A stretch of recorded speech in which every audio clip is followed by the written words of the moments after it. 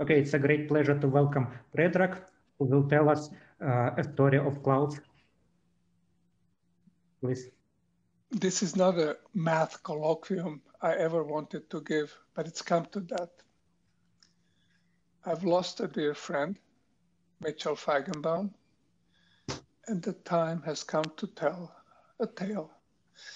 I'll do it as a morality play into 3 acts. In Act 1, our hero does not do what he is supposed to do. He's banished. But then Deus ex machina, miraculously rescued. In Act 2, he does what any one of us would dream we could do. He discovers something delightful and wonderful. And in part 3, our hero tells you the truth. What is it that he really wanted to do, but he never accomplished? So the part 3, which I hope is most of this colloquium, is oriented toward the future. I hope the mathematicians and physicists get some inspiration in this. For friends, this will be just a kind remembrance of a friend that we have lost. Act 1. The play, which was written at the end of 20th century, follows the classical Danish Baroque structure. And if you don't understand all of the Danish on the slides, my words will explain it all. We first meet our hero in a graduate student office, physics department of Cornell University in the early 1970s. He wanders in and he asks Jocelyn, would we mind looking at a draft of his paper? He's a new postdoc. They look at the paper and it's, a hard calculation, lots of work. It has one remarkable property which distinguishes it from all other such papers. When we get to references, there is one reference. We ask him, how come there is only one reference? He says, well, this reference has all the other references in it.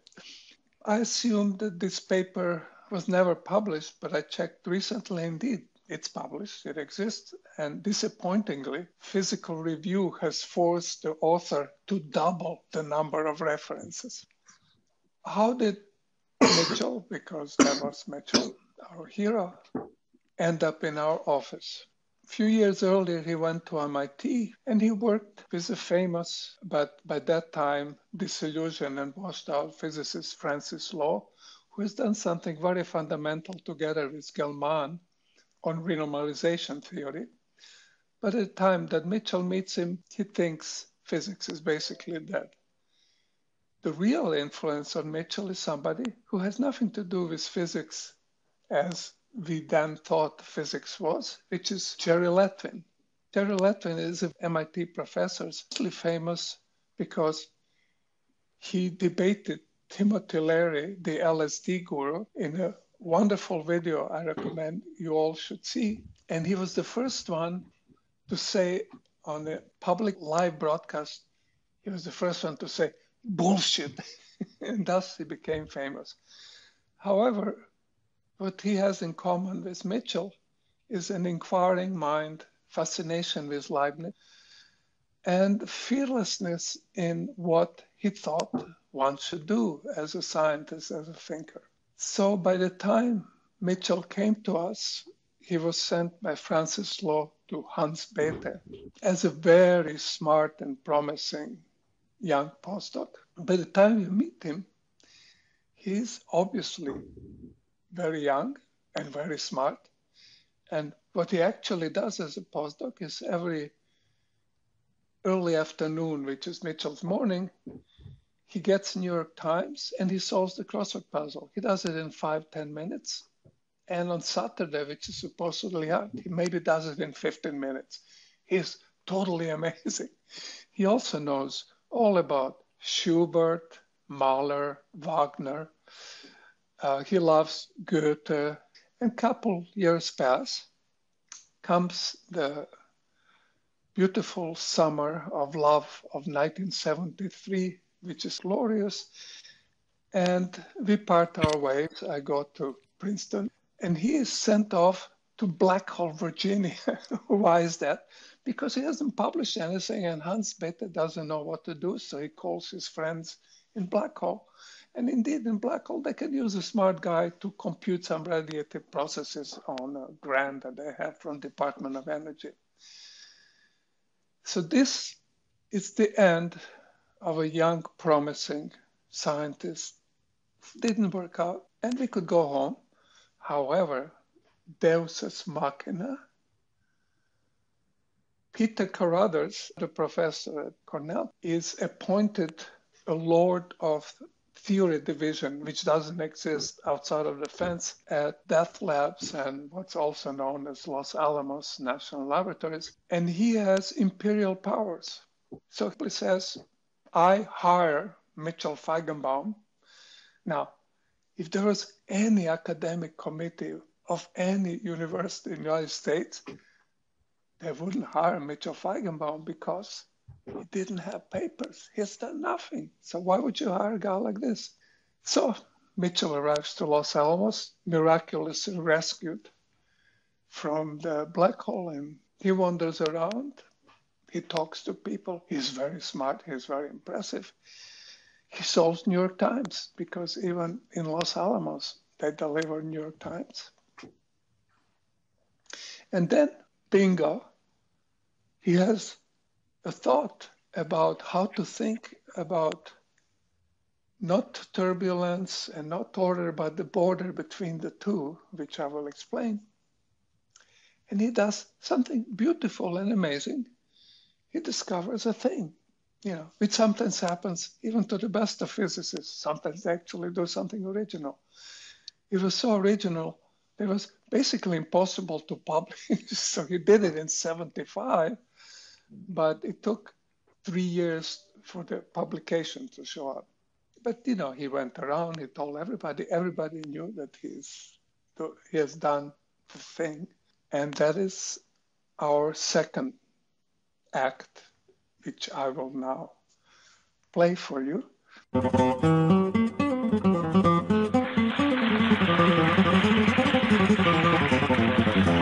thank you very much for inviting me here, and it's my pleasure to be here. And I'll try to say something, I hope, interesting. So, thinking about fluid turbulence, and to see what sort of theory one could produce, in the summer of 1975, I made a very curious discovery. I remembered something that happened a few months before, and yes, it was a geometric convergence, and the number looked very familiar. So I had a sheet of paper I pulled out of my drawer, and it was the same number.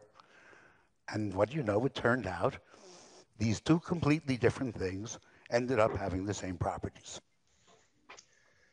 I'll be very brief in explaining what Mitchell's work was, because today any decent college course on nonlinear dynamics should cover it.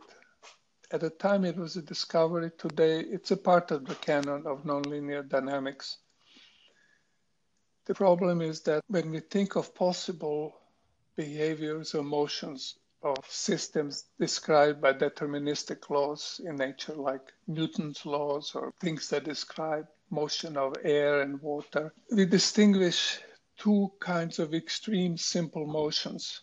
Traditionally, we always talk about stable motions. That's the region of order on the right side of this figure.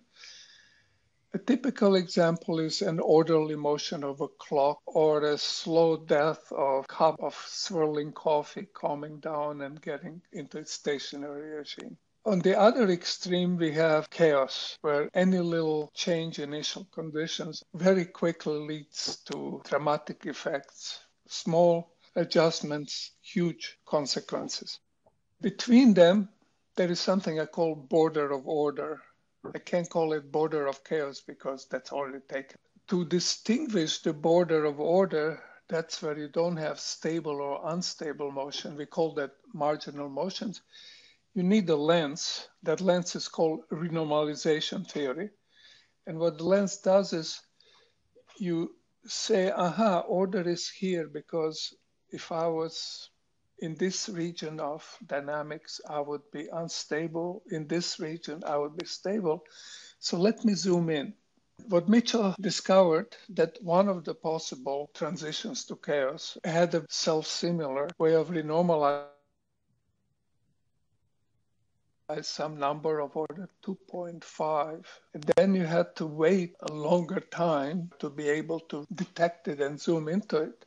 And that renormalization, that way of zooming into border of order, was dependent on what kinds of systems you were studying. It is amazing. It was unexpected. It was a discovery. And today it's a part of the canon. Physicists don't do much research on it, but they have it in textbooks. Mathematicians do amazing amount of research and go way beyond what Mitchell discovered in 1975.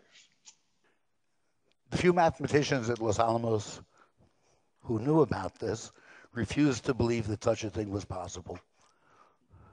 By 1976, I had finished all of this, and it made no impact upon the physicists. 1978, there was already interest in Europe. Italian calculations considered Navier-Stokes equations in multimodal truncations, 5 and then 8.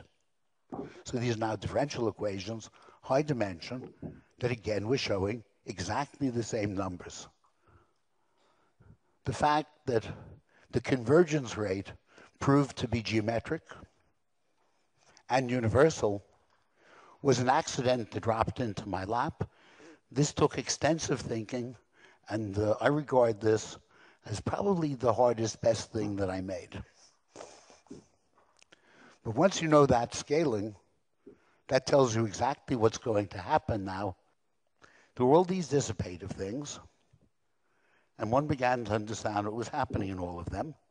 And all of a sudden, that there was a real experiment and theoretical methods that were written in the style of renormalization group theory, made it amenable to theoretical physics, and the statistical mechanicians, who had sort of run out of their renormalization group problems, found that these were another natural thing to work on, and it became a rather serious industry.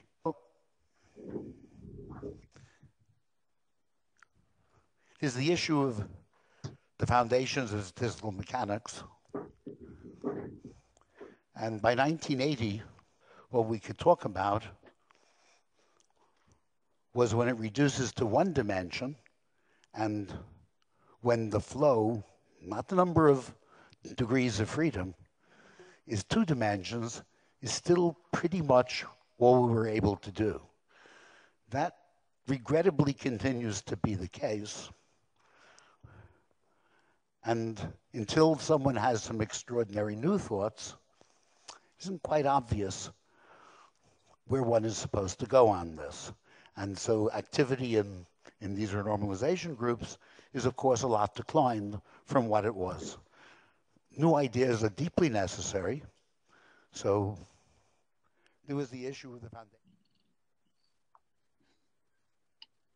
Saying something about symplectic problems begins to work. It was very... And at the end of the second act, Mitchell is a famous person. He should have been on the cover of Sunday, New York Times Magazine, were it not for that schmuck Alfonsine who got elected and got fascists out of power in Argentina. Such things happen. And he's focus of much wonder, and we are having great time reading all the letters and stuff that we get. But actually, Mitchell is just Mitchell. It just accidentally happened that he did something that resonated with theoretical physicists and mathematical physicists and mathematicians. And then he proceeded on his path and care. He looked like a 19th century romantic hero, but he was the 20th century's iconoclast. I am eternally grateful to him for liberating me. I was raised in a cult. I was doing fundamental physics. In other words, I was blind to the world and its beauty. I had been indoctrinated in Newtonian way of thinking. There were equations, and you solve them from initial conditions and on. It never occurred to me to question any of that. But Mitchell, he deprogrammed me with simple questions.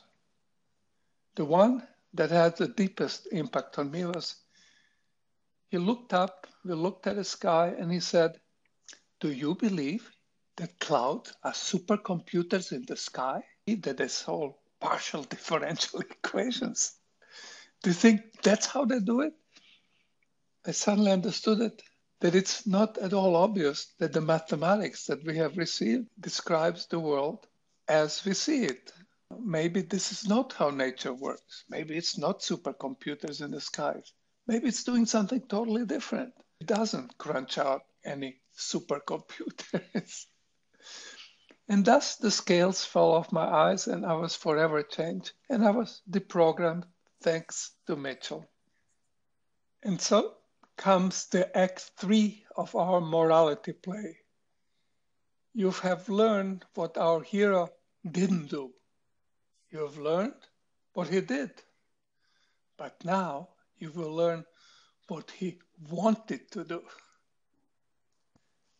There were 2 things that we wanted to do. I'll dispose of the first thing immediately because it failed utterly. What we thought was amazing about universal function, as we called it then, was that Mitchell has discovered that no matter what system you're studying, could be chicken hearts, could be boiling mercury, helium heated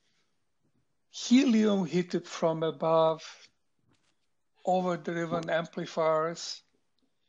No matter what it was, you got the same universal behavior, not just qualitatively, but precisely, numerically. Now, in the wondrous things around us, which thing consists of many elements, all of them imperfect, all of them shoddily built, and still it works amazingly robustly? Well, it's the brain. So what we found most important about this renormalization theory was not that they described the number of fish in some lake, but that this might be the clue to how brain works. What makes it robust? Forget it. That was crazy and it never panned out. Now, the other thing, number 2, that we always thought about was clouds. Now, when I say clouds, there is a disclaimer.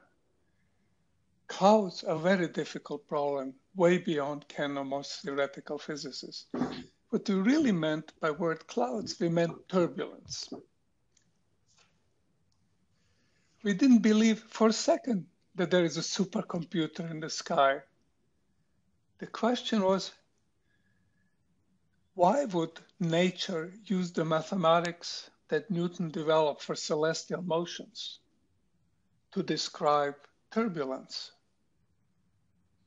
Could it be that there is a totally different kind of mathematics that we still do not know that describes such amazing phenomena?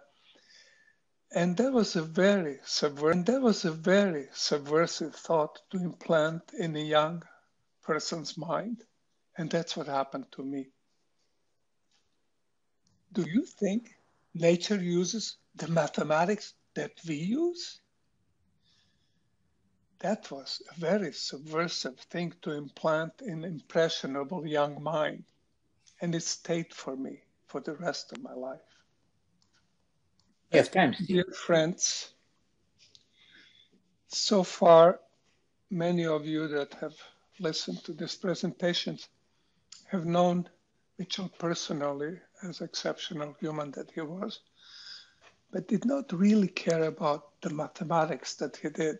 If you bail out right now, that might be wise, because for next 20, 30 minutes, things are going down south. This is all going to be math. So back to Mitchell's questions from 1975. Do you believe that up in the sky, clouds are supercomputers that solve partial differential equations and integrate them forward in time, tuk, tuk, tuk, tuk, tuk?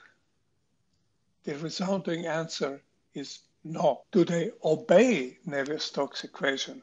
Yes, but the way they do it is they satisfy them locally, everywhere and for all times. We have to make sure that our description of clouds follows the way that the nature solves the equations of clouds. A few words about turbulence. Our challenge is to use Navier-Stokes equations to describe the turbulence in a way that things that we see in the skies, the shapes, the patterns, we use as a building blocks from which we can describe turbulence. The goal is to start from the equations and make no statistical assumptions. Is it time to do that now? Yes, because experiments have just become amazing. I have two pictures, one from Mullin's lab and one from Hoff lab. And what we can now see in turbulence, we can see the behavior of the fluid with precision that the naked eye often cannot distinguish from computer simulations. So we have to do three-dimensional turbulence because that's the world in which our plumbers work. But for this talk, it's a little bit too difficult because we lack the power of visualizing a three-dimensional vector field at every point of a three-dimensional volume. Tradition in this field is that one of the starting points is to try to develop intuition, not in three dimensions, but one spatial dimension and one time dimension. So if you have, a radial ring with gas coming up, you look at the flame flutters. In their equation, they describe the velocity of the front of the flame at every point around the Bunsen, and they're called Kuramoto-Shivashinsky equations. So they look like Navier-Stokes. Velocity is one dimension, just goes up and down. And there's so-called convective fields. If you're moving with the volume, you have to account for that. That's also there. Then there is a dissipative term. Kuramoto-Shivashinsky equations mess this a little bit up. They have lots of chemical, physical applications, but that's not our point at all. It's just to develop intuition about turbulent systems. They're easy to put on computer. The way they work is you record how fast the flame front is going up or down. And the way you do this is at every point you use a color scale. So if it's red, it's going fast toward us. It's blue, it's going fast away from us. And this is space. And tradition in the subject is to be able to put on computer. We limit the size of the burner. So we don't make it 7 kilometers, but we make it a few centimeters in diameter. So this is the perimeter of the Gansen burner, spatial coordinate. And now your computer produces the flame front at every later time. So this is time going up. And what you see from simulations is that it flutters and it never settles. And so as far as we can tell, this is what we call turbulent. It's at least chaotic. It's unpredictable. So that's what we'll use to develop our intuition. 20 years of work, but we'll do this very fast. When we look at simulation of turbulence in 3 dimensions, so here is a beautiful simulation by Mark Avila, you can visualize your numerical simulation also in 3 dimensions. You see various structures. And one of the things that you always see in turbulent systems, and that's what they share with our experience of clouds, is that every so often we seem to see a similar thing. Now, the theory of turbulent flows that a group of people has developed over 20, 30 years is very good in exactly describing what happens in a short part of the tube. So one of the questions is this: if you really understand what happens in a small areas, can we put that together as little blocks and from it build turbulence? Can we produce a big system by having little blocks that we stick together and build the turbulent states that we actually see in nature? And you know, what mathematics we need for this, how would we do this, what would the blocks look like? We can do this not rigorously, not very well. Matt Goodorf, the graduate student at Georgia Tech, has done this as his thesis work. And to distill what he did for Kuramoto-Shivashinsky is that he found that there are very few small, what we call fundamental tiles, small little blocks, kind of rubbery blocks you allow to stretch them and do things with them. But there are basically three shapes. Not much happens, you know, you wiggle or there is what we call defect. He has shown that you can use these little tiles, here they are. You can stick them next to each other to get an approximate pattern of time evolution of some spatial region of plane front.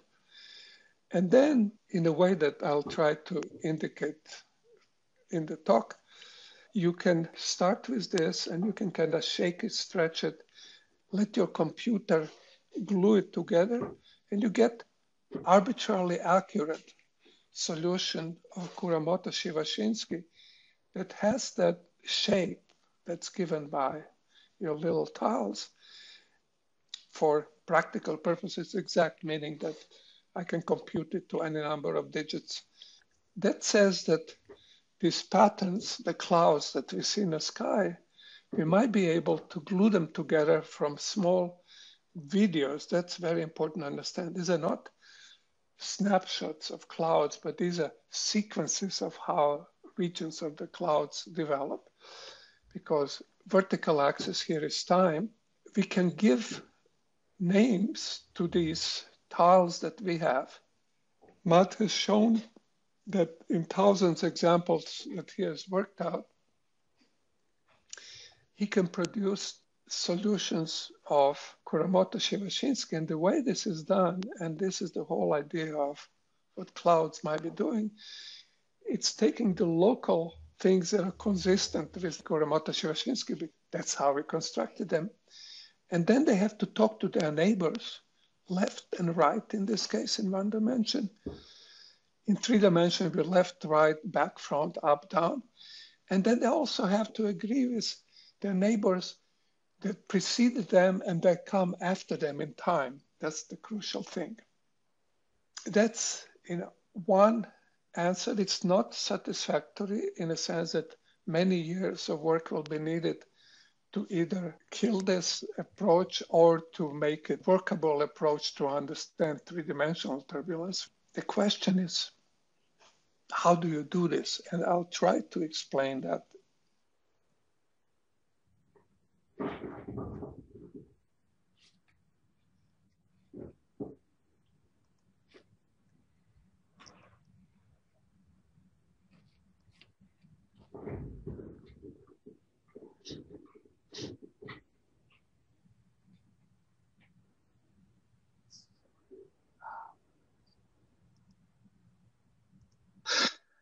Okay, we continue. I'm causing an echo with myself, sorry. Okay, I'm good. So that was a little bit about turbulence, and here is a surprising thought, at least for me, is that the way to think about it is to make space behave like another version of time. So I'll try to explain that.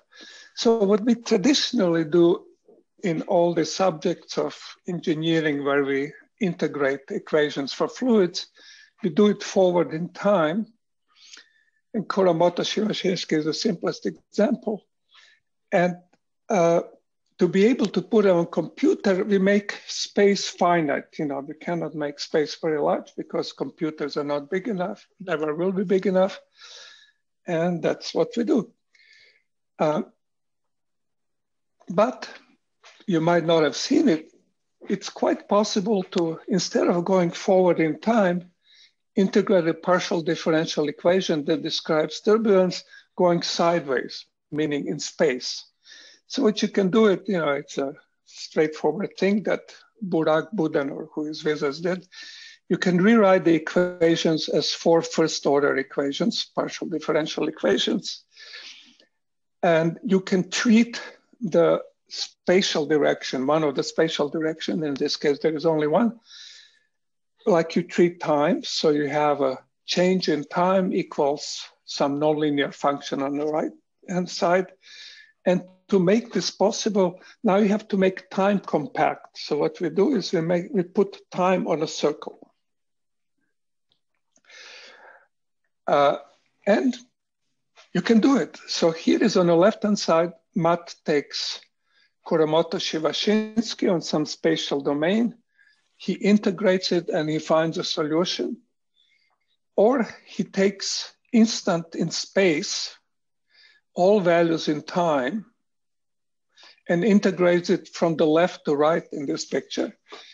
And he produces the same solution, either treating time as time or treating space as time. So it's possible to do that. But it's actually very unstable computation, very difficult, and it's easy to understand why it's unstable. And the same thing happens in three-dimensional fluid turbulence. So while we can do integrations of fluid turbulence, we have actually in the last 2 decades, we've hit the wall. We have found that as our little volumes of fluid get a little bit too big compared to the structure that you see here, our computers just die out. They can't do it because it's all too unstable. So what do we do? So the usual way of thinking about Newtonian way, taka, taka, taka in time, or maybe taka, taka, taka in space, is not working. So let's rethink this whole thing. And the answer, I believe, is you have to think about like a field theorist would do it, quantum field theorists. You know, forget Newton. So build a theory from the simplest chaotic blocks I've shown you, using the ideas that the laws are the same every place in space and time. You know, these are the typical assumptions we make about laws of nature. We don't want to change them during the week, and we certainly don't want them to be different in Kyoto from Alpha Centauri. So these are the main tools. And we just go back, most of the tools you already are using or you're familiar with without seeing them from this point of view.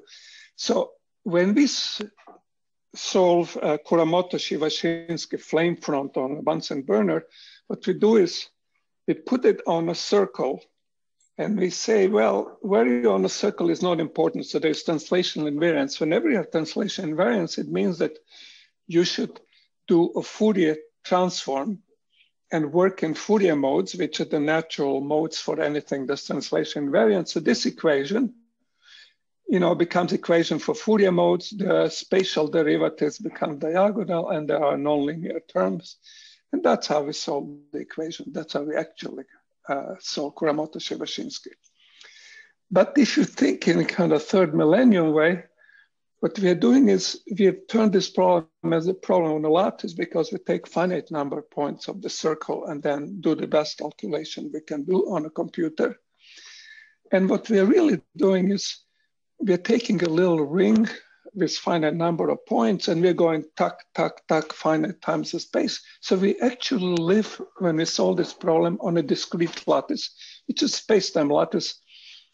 As far as we can tell, it's a cylinder because space is compact, but we let time run forever. There is a price because it's very unstable. So after something called a Lyapunov horizon, we have lost all information, but that's what we do. We're used to doing it. And I've just shown you that I can also compactify time and I can run in space. That's also legal. And the thing that we really need to do is we have to produce natural compact solutions, finite solutions that describe the things that we see. And my claim is that what you want to do in this particular case is you want to compactify both space and time and find solution on 2 tori or d tori in higher dimensions. Now, the way to do it is totally standard. You have points on your fish stocking that's covering your donut. That sounds not tasty, but anyway. And what you do with those, because it's translational and vary in 2 directions, you take 2 Fourier transform, one in time, other ones in space. And the moment you do this, time is going away, space is going away. You're living on what's called reciprocal lattice, on a dual space. And the thing that you're solving is actually an algebraic problem, and you're trying to find fixed points of this algebraic problem. Every time you find values of these fields on lattice points that satisfy the equation, and they have to satisfy it side by side. So this is the local part of this thing. You have found a solution. Now notice, there is no integration in time. There's no integration in space, and nothing is exploding exponentially when you do this. You're solving a different kind of problem. So every calculation that we actually do is a lattice calculation. When we can do it smartly, it's on a compact lattice. If we are using the laws of nature that we want to use, it should be translationally invariant because it should be true every place, and that's what we do. So the solution is always, there is no time, there is no space. The solution is, there is a global field. Locally, it has to satisfy this equation. So there's a high dimensional condition, which is a fixed point condition. And what this local equation says that at every point, I have to be nice to my neighbor and I have to follow the rules. I have to mask, I have to, not spit on them, and whatever the law is. And if we all do this, and we are back to Leibniz, we will be doing a perfect thing. So that's how nature does it. If this helps some people, maybe it does. The solution of Navier-Stokes or Kuramoto-Shivashinsky or general relativity or Young-Mills or whatever makes you happy, says that on your space or space-time, there's some field or set of fields, and locally they have to be nice. So locally they follow this differential equation which we inherited from Newton, but globally they have to all live in harmony.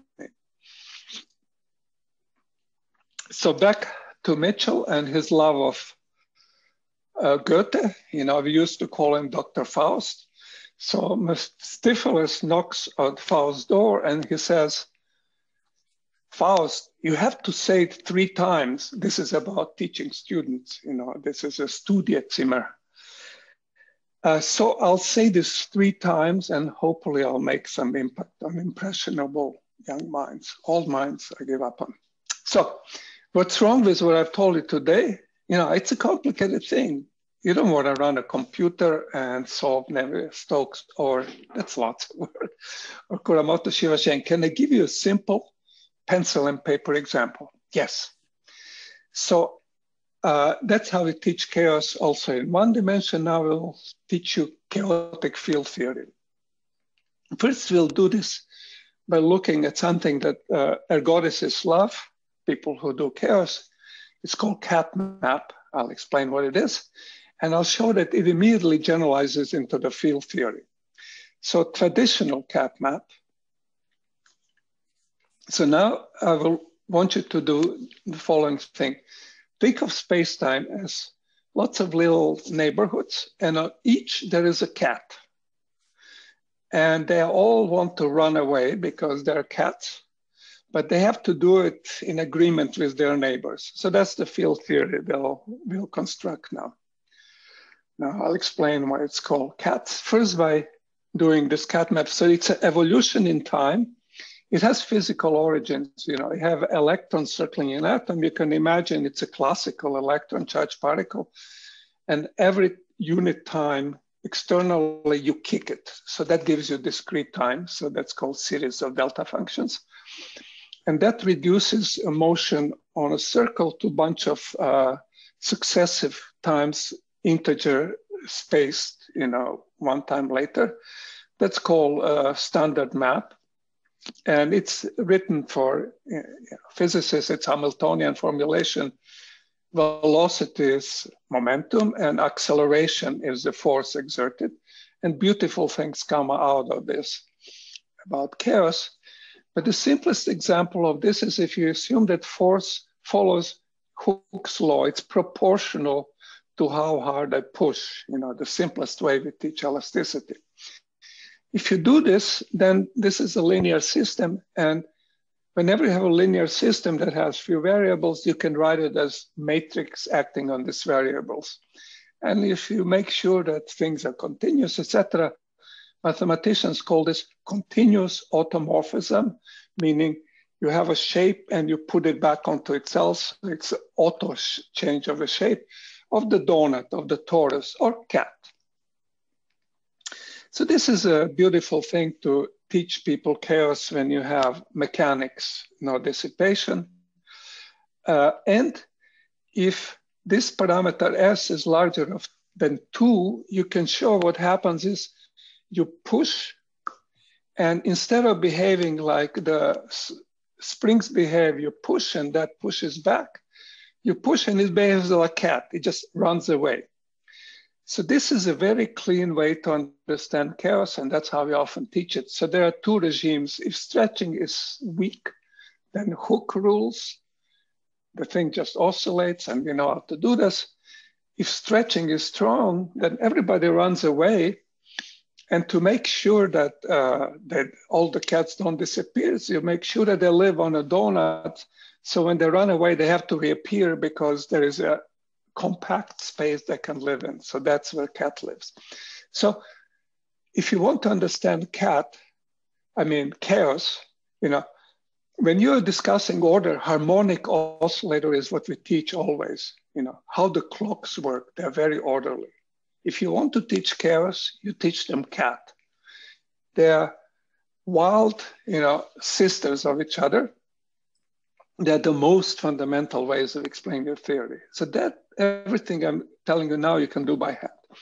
Now, that's the traditional cat which we teach in our courses, but the modern field theorist cat should be on a lattice, where lattice now is instant in time. So you have to get the idea that space and time are equally good.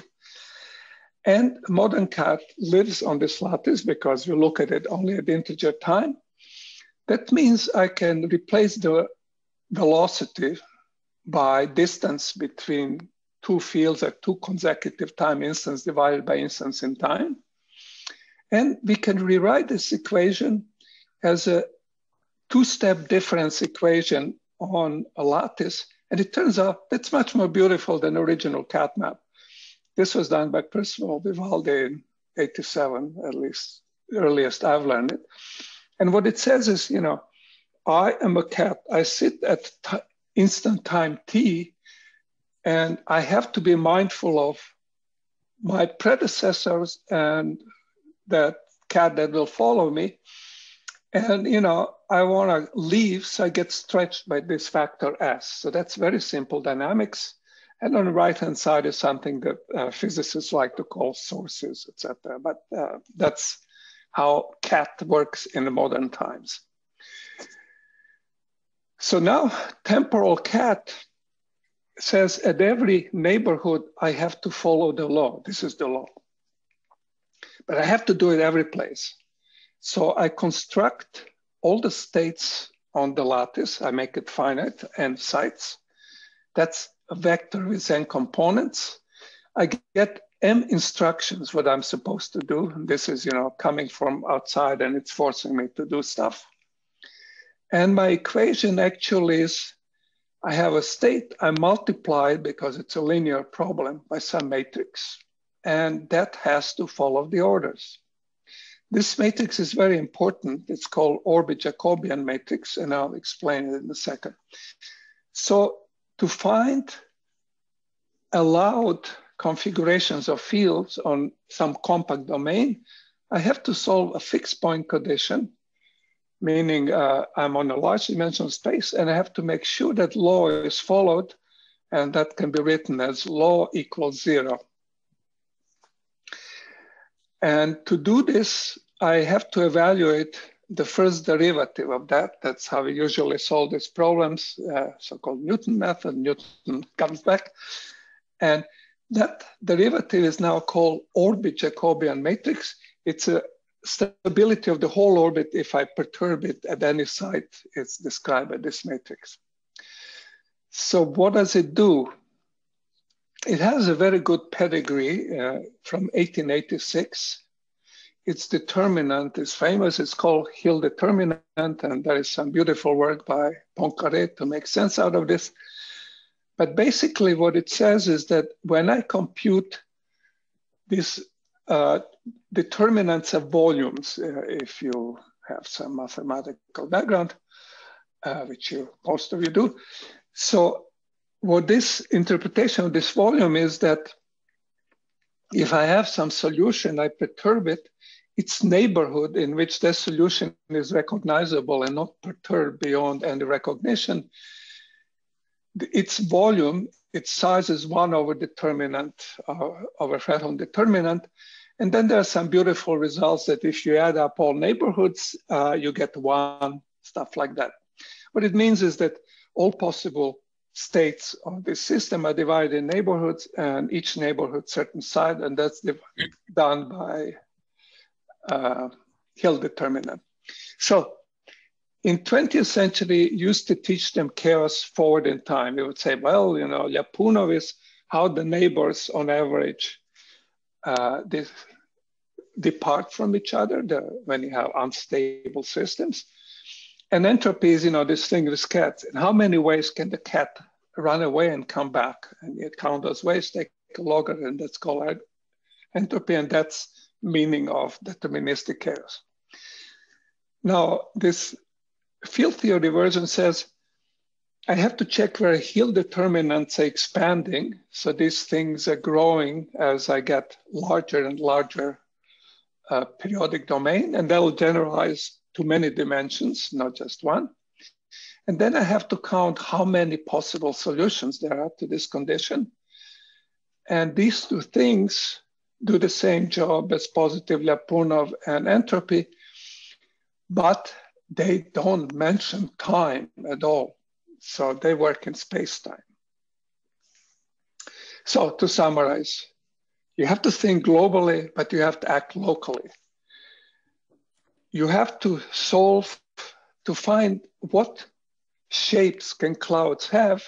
You will have to find fixed point condition, and for domains that are finite and compact, you'll enumerate all possible clouds that can sit on that shape. And what that means is that instead of looking at something that is moving forward in time, that's very awkward when you have many spatial dimensions, you'll be looking at something where the fields can exist in a finite volume, and every solution will be point in this high dimensional space. It'll be fixed point. So there is no Newtonian integration of PDEs at all. I mean, this is how you solve it, and often that's what they actually do. So let me say it second time. We can do the same thing in D dimensions. So what happens in D dimensions, a cat sits here, but doesn't only care about what happened before and what happened after, but what are the cats doing next to me on left, right, front, sit. So there are lots of cats, and they have to get all together. And you can very easily generalize cat model to a field theory. You just require that cat cares about its nearest neighbors in both directions. You want law of interaction with other cats to be always the same. The rules don't change from day to day. They should be same every place. So these are translation and time invariances. And then we'll say one extra thing that's not necessary, but helps my exposition. Let's say that time is same as space. So I allow to interchange space and time without changing anything. When you do this, Gutkin and Osipov in 216 get a very nice generalization of cat map to, for example, here to 2 dimensions. So it says, I'm at the site n in space and t in time, and I pay attention to guy before me and after me. And I pay attention to the guy to the left of me and to the right of me. And I follow the orders I've been given. And that's what I'm supposed to solve. Once you think about it, you can see there's a beautiful way to do this because there is such a thing. It's called Laplacian, where you compare all your neighbors. It's a very general notion, but basically Laplacian is an object that measures local curvature. So if I have linear relationship with my neighbors, Laplacian is designed that this sum equals 0. But if there are some changes, the Laplacian will get a real value. And you can subtract our cat law and you get an equation, which is familiar to anybody who knows electromagnetism, acoustics, quantum field theory, anything. It's an equation where you have a Laplacian plus mass squared acting on a field being a source. And there is a relation between this mass, which is called Klein-Gordon scalar particle mass, and the stretching rate and the dimension. And it's incredibly cool. I never knew that cat map, which for me was some ugly thing that the goddesses, constructed with cats being cut, sliced, and wrapped around and stuff like that. It's actually just a Klein-Gordon equation in any dimension. It's beautiful, it's simple. And if I'm running out of time, please warn me because I don't see anything except my screen right now. So this has names. It's called, condensed matter is called tight binding or Helmholtz equation. In field theory, it's called Klein-Gordon. Applied math, it's called Poisson. And the main thing is that when stretching S is small, the thing oscillates, so all solutions are sines and cosines. But when stretching is larger than 2, everybody is hyperbolic, meaning everybody explodes exponentially. And that's the system we're interested in. So take home, the field theory that should describe chaotic systems will say that if the things are not very reactive, I'll have, spring matters. It's called Helmholtz equation. Things will just make nice notes like drums do. But if things are very unstable, I'll have cats running all over the place, and that's called Klein-Gordon. So to summarize, second time, what I told you is all the way it should be. We can do any field theory in any dimension, including hopefully clouds in this particular way. And the way you can remember what I told you is that we will now enumerate all possible solutions for larger and larger domains of space-time. Their numbers should be finite in some sense. And the way we do this is we make sure that tangent space locally is what we are given, this Newtonian differential relationships. But globally, everybody has to live in harmony, and we can do that. So now what next? This is actually pretty radical because dynamics is dead if that's how we're going to think. So I am telling you that I believe that when we look at problems which are unstable in time, in space, you should not evolve them in differential way. You should solve these global compact problems. I'm telling you that when you want to give a name to a particular kind of cloud, we will not only track how it evolves in time, but we have to look at its neighbors. So if cloud lives in 3 dimensions, its name will be a 3-dimensional block of symbols. I've shown you this for 1+1 dimension Kuramoto-Shivashinsky, where you had an array of symbols, but it should work. It would be 4-dimensional array. And I'm telling you that while in 1 dimension in time, there is something called periodic orbit theory, and this is a way of tiling past and future by repeat of the same solution infinite many times. In higher dimension, we should do this as we do it in condensed matter by finding tiles. So to give you an image, in Kuramoto-Shivashinsky, when I find spatially temporally periodic solution on one little tile, which is too little to isolate here, if I repeat it, it'll be a regular tiling of all of the space-time. And the way you think about this is that when you have nonlinear problems, it's not Fourier modes that are supposed to be tiling your space-time. It's the solution of your equation. So these are non-trivial solutions. And if you want to describe larger and larger regions more and more accurately, we'll need more and more such solutions put together to add them up. So bye-bye dynamics. There is no more time. There is only enumeration of admissible patterns, things that are allowed by the law. The Zeit is tot. Time is dead. Forget dynamics. This is an old-fashioned thing. In future, there will be no future.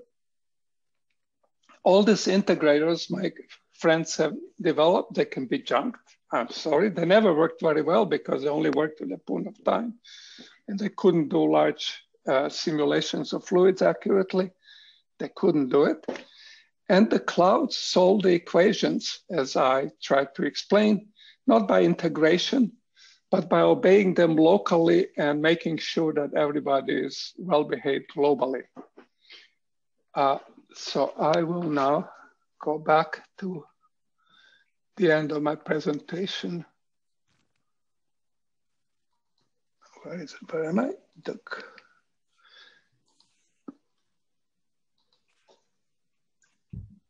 Okay, share.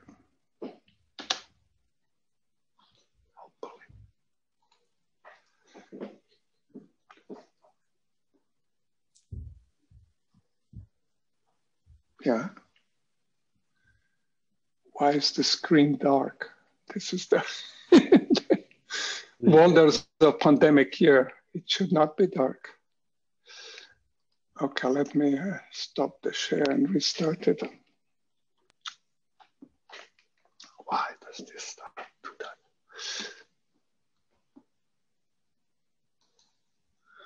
I think he's still sharing a video. He's still sharing a video player. From the other side? No, I thought I stopped that one, but let's try it again.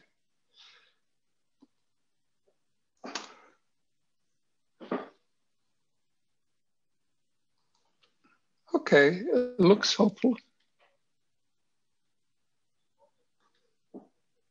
Sorry, there is another trick. I forgot to activate the sharing the sound, which you have to do in Zoom. Coming up. Well, share sound, it should do it. Okay. Good. Let's see. It's requiring frisky 2 a.m. for people who...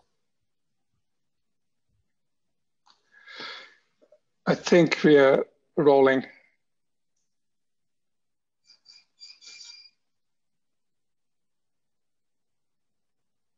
What? Come on. Okay. Honestly, absorbing Mitchell's nuggets of wisdom didn't come cheap. It required being frisky at 2 a.m. for people who actually had work like myself. I had a day job as a physicist. Not only that, but for a non-smoker, whenever I had a session with Mitchell, I would come home, I would take all my clothes, put it in the washing machine, take a good shower, because it involved at least 1 pack of cigarettes, and we didn't like it. Eventually, this would kill him, and it did kill him.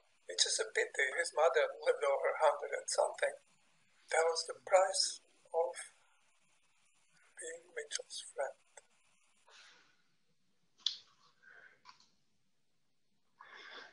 Voila. So it's a kind of thing that I don't think there are questions to ask. But go ahead. No, but there are comments to raise. Right. Yeah, I apologize to everybody. I mean, I'm sure I've done, 1 zillion things wrong. No, that's not the problem. It was absolutely magnificent talk. I enjoyed every minute of it. But I have to point out a complete irony in your presentation. You realize you went from quantum field theory, what Kenosha does, to your version of quantum theory, quantum field theory. It's a periodic orbit, sir. Periodic orbit. Yeah, I admit, yeah. That's a problem with physicists. No matter how much they try to be invisible, the ego peeks through. It's a terrible thing, and I'm ashamed of it. What are you talking about? It was magnificent talk. Brilliant. Anyway, but the reason why I did it, because I hope helps somebody else to think about turbulence. That's all. I have a question. Yes. I mean. So we have space-time, but then something was varying. What was the varying part? Yeah, so, the physicists, quantum physicists tend to learn space-time because there is Minkowski invariance. So in that case, you have no choice. Your symmetry group is S3, 1, and that's it. Now, what I'm telling you is you should do space-time even when time and space are divorced. Hey, and yeah? You're not answering the question. This is an overture to the answer, but go ahead. What's varying? The other parameter you were talking about, the cat map, evolving the cat map. Yes. Well, cat map has only one parameter, which is the local stretching rate. So if it's a limp cat, it's not a cat, it just dies or oscillates. Predrag, and if it's a very crazy cat, S is larger than 2, that's a stretching parameter. Stop. What? Mathematician, I'm asking a precise question. Okay? Yeah, precise question is there a single parameter which is a trace That's not the of the matrix? No, it's not his question. Not my question at all. No, what is it? Okay, I'm saying let's say the horizontal direction was space-time in your cat. Yes. What is the vertical direction? No, horizontal, in the simplest example, horizontal is space, vertical is time. And I've made one assumption, which is very much unlike Sinha and Bunimovic, which is I've assumed, or Gutkin has assumed, that the coupling to the neighbors is equally strong as coupling to my past and future. So I've turned this into Euclidean space-time by assuming that. The usual discussion of this kind of maps is you say, I have a small perturbation along space direction and I'm still able to do the local partitioning, generating functions, etc. This is the strong, opposite end where... There is another, Predrag, it's Ronnie. Yes, Ronnie, I'm so glad to see you, the ghost from the past. So there is another time, I don't know who asked the question, but there is another time there, which is the ordering of the orbits, right? They form a partial order, and all this mathematics that we normally do with the periodic orbits form this partial order, and it happens to be nice in some cases, and you can then get these determinants, but when the partial order is more complicated, there are functions for which we don't have names, but you could still try and build it. That's the other time, it's this ordering. Yeah, so the way I think about it, I think about it in terms of zeta functions, generalizations of, original Gauss-Riemann zeta function. So the way I think about it is that in this space-time tilings, there are objects which are called prime orbits. They're the ones that are not repeats of something smaller.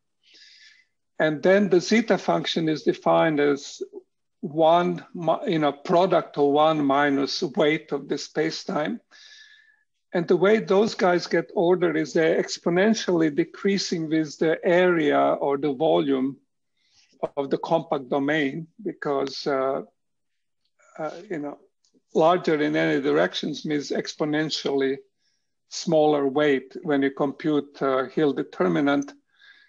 So this is not a very good sense of ordering, but the idea is just to keep everybody up to certain volume when you're trying to do approximate computation. And you say the d-dimensional tori, periodic solutions, but in many dimensions, can be neglected if their volume is larger than something, because they contribute is 1 over the volume, and those guys go exponentially.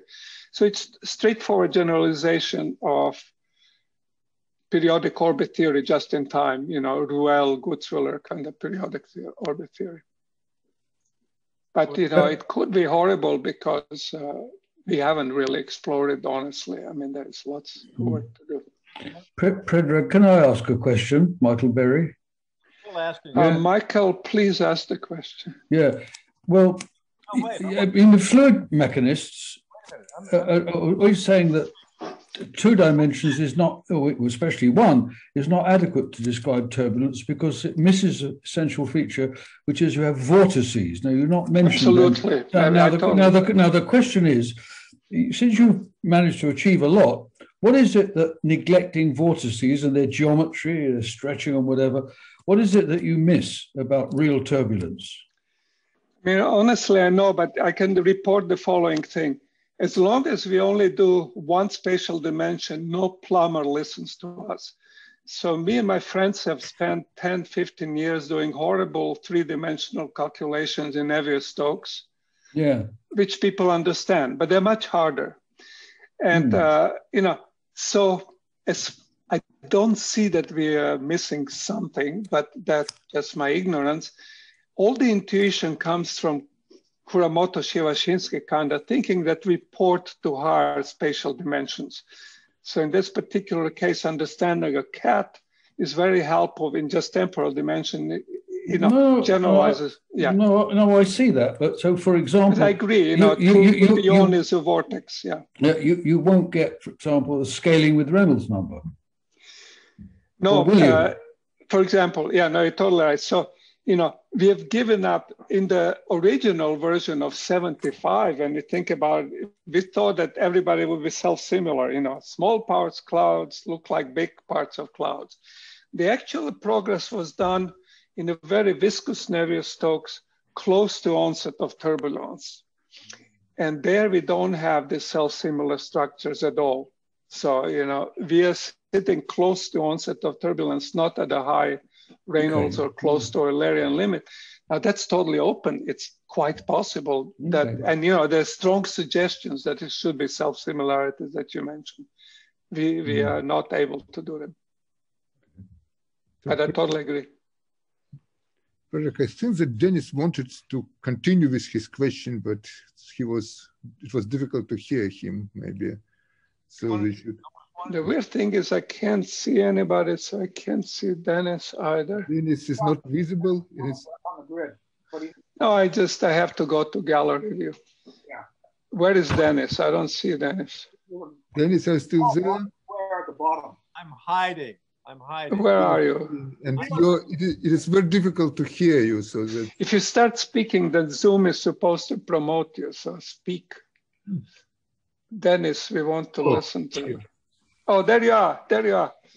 There is some dead animal behind you or something. Oh, that's an exercise machine. Okay, go ahead. No, I'm guessing now that the other dimension that I'm asking about is the scale. You're looking at the phenomenon at different scales. Yeah, we don't have the dimension at all in the current version, but I totally agree with you that we should put the dilatation dimension in. Somebody should, like you. But I agree with you. That's what we have. What happens very close to onset of turbulence is get characteristic structures whose size is determined by geometry of your boundary condition and viscosity. So we're in that regime where nothing scales because, things are that big or they're half the size, but not anything else. Now, of course, to deal with fluids, we want to go to the limit that you say, which is a high Reynolds number limit, where we can see many scales. As I told you originally, everything we tried failed. So this hasn't failed totally, as opposed to our brain science, which was totally ridiculous. And Mitchell cannot contradict me right now, but I believe that's what inspired us early on.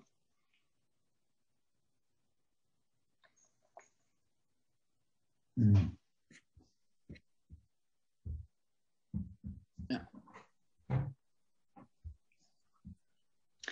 Yeah, the main thing is I'm telling you, don't solve partial differential equations, solve global problems, which you will like. I mean, that's, your thinking too, so. I think it's important to remember that when we have lots of scales, scale invariance is only one of the ways it can manifest. And nature is much richer than that. Even with simple model, you find example where Charles, I found you. Yes. You find different scales, different things at different scales. I wanted to also, you mentioned the paper of Mitch with one citation. I have one with 0 citation, but that's because it was with Ed Spiegel, and in fact, in that we were only imitating Einstein, who also much before us wrote a paper with no citation at all. Do you have a Fizerov letter which is 1/2 page long? I wrote such while bicycling in Finland and got it published, but they forced it to double in size. So it became 1 page. No, anyway, I'm kidding. What I can say about this particular colloquium, you just heard this, it's a French story, but a friend of a friend followed his famous philosopher uncle to a lecture. They listened to the lecture, they exited, and the friend of a friend was outraged. He says, "Il y a une idée. There's only one idea in this talk." And the philosopher said, "Une idée, c'est déjà quelque chose." Yeah, one thing. That's already something, because most colloquia have 0 ideas in them. Well, so the idea is just give up on integrating equation when you're looking at a stable system. Solve them the way I tell them the nature solves it. But yeah, that's the only message here. It works for us, imperfect as it is.